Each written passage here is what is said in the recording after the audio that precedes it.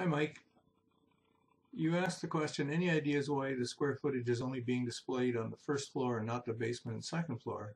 And then you've included the Chase full foundation plan. You didn't save the layout. We don't have access to the layout, but I suspect that you're clicking on the view in the layout, and that's taking you to the plan view. I think.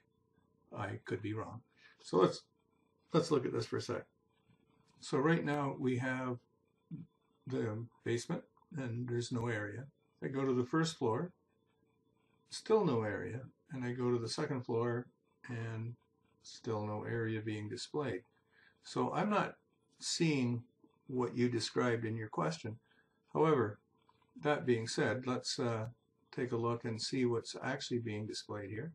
So we'll open the room layer properties, and here the area, standard area and interior area is not being displayed because it's not turned on. So let's turn on the interior area and see what happens.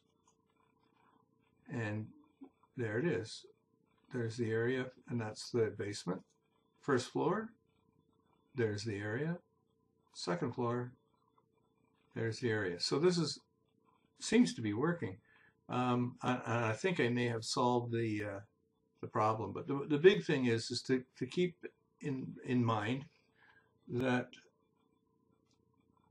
Chief Architect saves the layer settings according to whatever you've saved here. So if I go to, for example, the floor plan view dimension, note the walls disappear in this view and the area disappears as well. So let's take a look at what you have saved for the plan shell view. So again, no walls, strange, but ceiling plan view. Now you've got walls but no room descriptions.